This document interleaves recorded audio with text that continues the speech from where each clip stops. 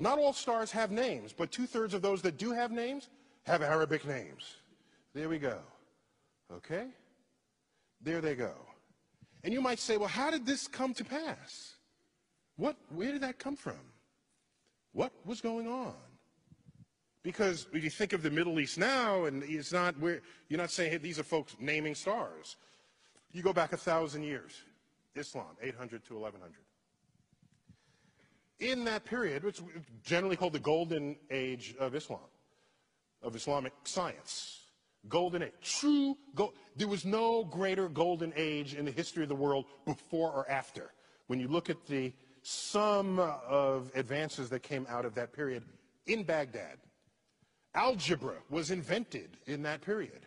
Algebra is itself an Arabic word. Algorithm is an Arabic word. Our numerals are Arabic numerals. You ever wonder why?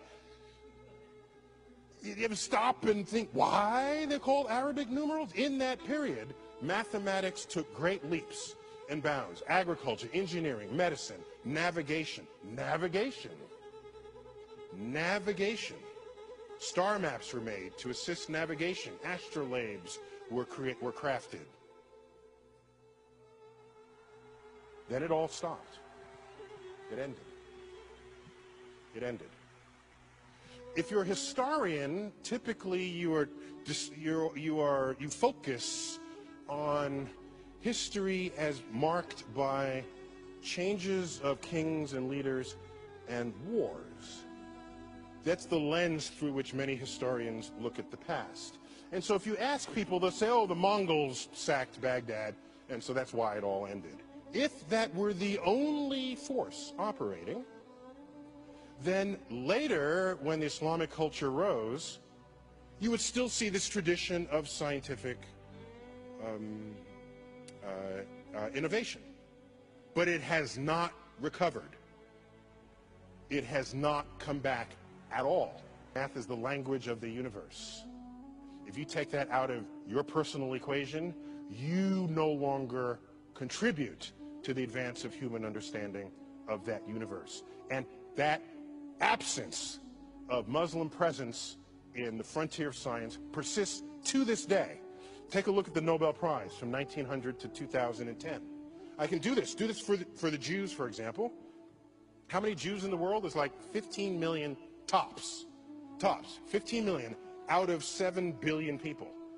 These are the numbers of Jews who have won the Nobel Prize in the sciences.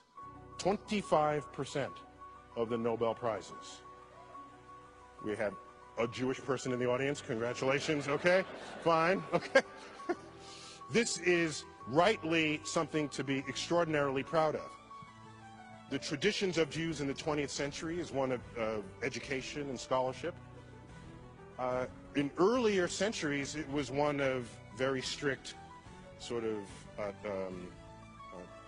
study of the Torah.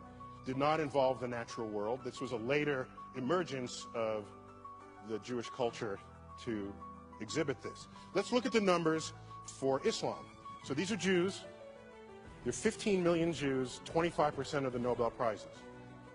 There's 1.3 billion Muslims in the world.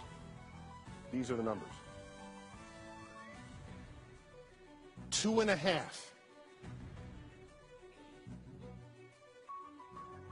Okay, I'll give you 3 if you really want to include economics as a full number there. Okay? If you got to give it a full number, okay, okay. I lose sleep at night with the question, how many secrets of the universe lay undiscovered? Because 1.3 billion people who in an ancestral time would have participated in this enterprise and are now not. That's what I think of as a scientist. Whole populations. By the way, there are other populations that never contributed. I'm not going to them and blaming them. I'm talking about a population that already did contribute. It's in the cultural heritage already. All we're asking is to resurrect it. It has not happened.